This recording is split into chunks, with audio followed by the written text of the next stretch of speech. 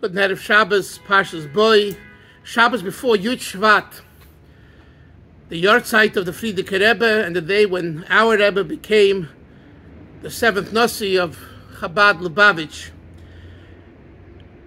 The Rebbe explained once that Nesias, leadership, doesn't begin a year after the passing of the tzaddik, but it begins at the very moment when the tzaddik passes away. The next tzaddik, the Memale Mokim, who fills his place in every detail, it happens right away. So really, the Rebbe became our Rebbe in 1950, not 1951. But the world accepts it as 1951. So it's 72 or 73 years from then. And it's time to reflect a little bit. But before reflection, just some historical notes. The Rebbe wasn't looking to be a Rebbe of Lubavitch Chassidim. He was quite happy doing what he was doing, working for the Merkez, for his father-in-law, having a job at the Brooklyn Navy Yard as an engineer.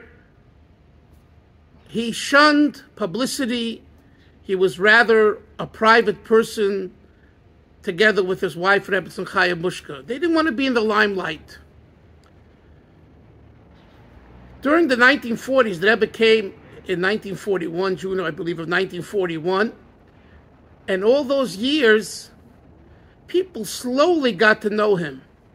To know him in the sense that he was a massive Talmud Chacham, a great Torah scholar, a quiet person, a very thoughtful individual, and a warm person. And this was seen at the various Farbrengens that he led in the 1940s, Shabbos Mevorchim. He was instructed by his father-in-law to Farbreng. And some were even documented. And in speaking to some of these Hasidim from the 1940s, they said the same thing, that he was someone who wasn't looking for covet, for honor, being the son-in-law of the previous Rebbe. He wanted to make his own living. He didn't want to live off the community. And he did make his own living. He went to work. But when the Frierdiker Rebbe became sick, became ill, and as the illness became more difficult and his speaking abilities became more difficult, slowly it grew on a select group of older Hasidim and the young 770 Bocharim, the students. And this is what I want to focus on.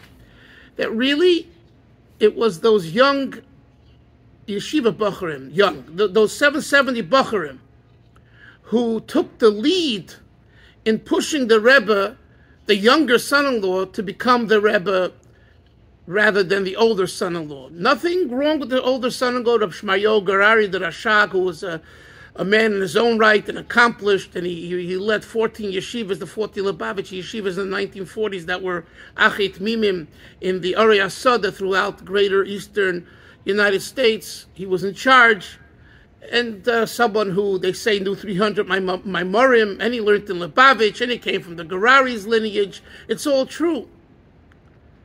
But the yeshiva Bocharim, the 770 Chevra, the boys, they realized that this is the man, the Rebbe is the man to be the next Rebbe. How do you deal with it when you have an older son-in-law? And some of them shared, a story here, a story there, and putting it all together, it's clear that it was the Rebbe's, in and friendship and scholarship that he had with the young Chevra that gave them the willingness to, and the insight that this is the person. And indeed, I'll give you, for example, a story. There was a chassid in Baltimore of Avram Elia Axelrad. He learned in Lubavitch. He came from Geza Chabad Chasidim, B'doire Doires. And Rabbi Avram was himself a Talmud Chochem and an Ovid, and was an accomplished person Rabbi Avigdar Miller was a student of his. Rabbi Avigdar Miller would say, I have to thank Rabbi Axelrad the Lubavitcher for teaching me Gemara before he went off to Slobodka, and he became later Rabbi Miller, who did so much for Yiddishkeit, for Torah. So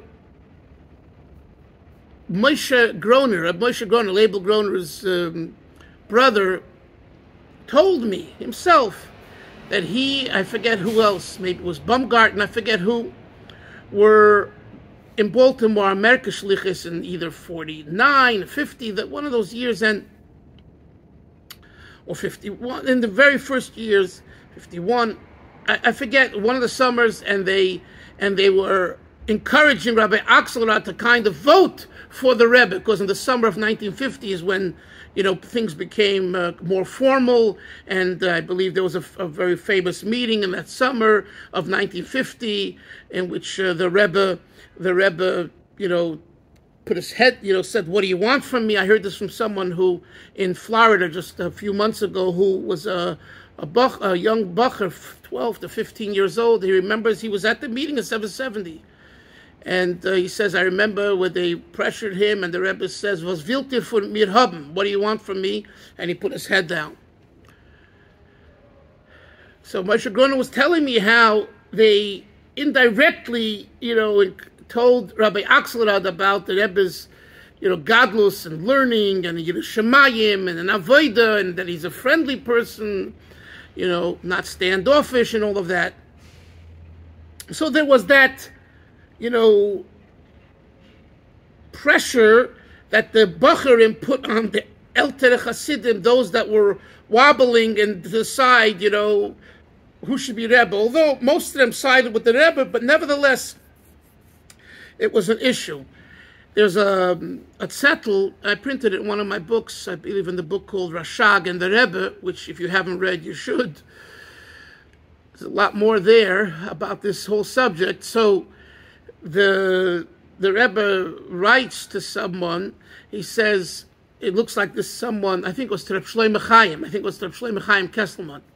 And the Rebbe writes that it seems like Reb Shlomo Chaim had written that he should formally accept the leadership of Lubavitch as the Rebbe. So the Rebbe says, I can't do this now because of, obvious issues that would involve, machlekes, if arguments and divisiveness, if I were to announce that and do that. So, and we have that actual ksav yad, that handwriting of the Rebbe saying this.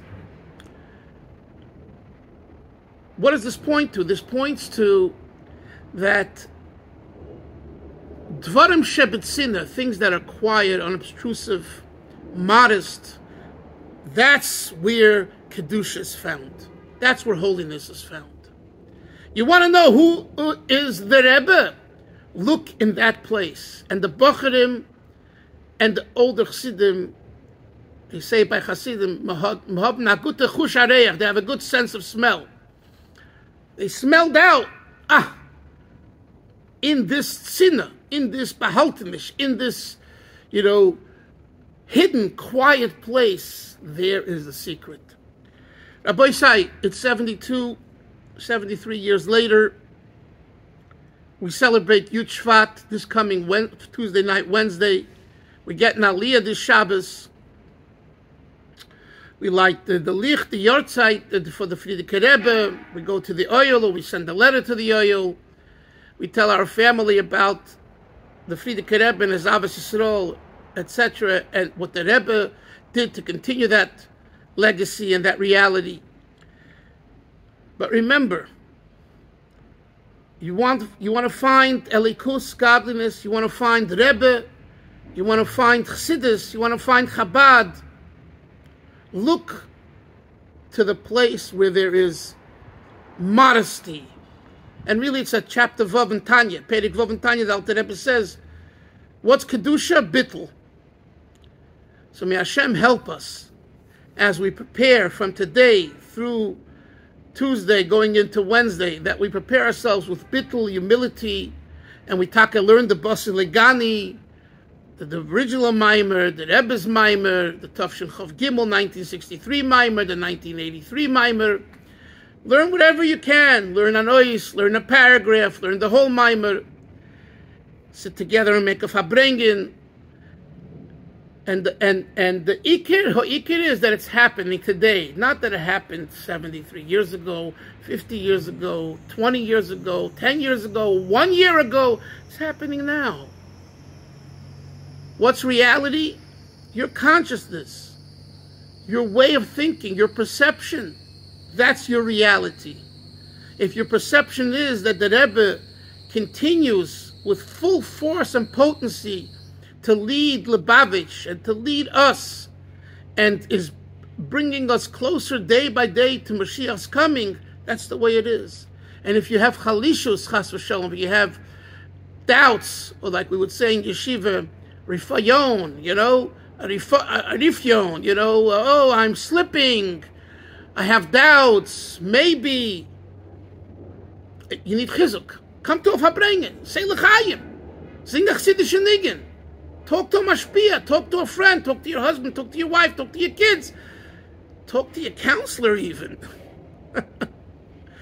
Seid gesund, seid freilich, a guten Erev Shabbos, shebizechet, of the kids and ansheich the offer, the Friedeke Rebbe, the Rebbe, and we'll be zeichet to be as Mashiach Tzakenu Shalayim HaKodesh B'mheir V'Yimenu. Amen.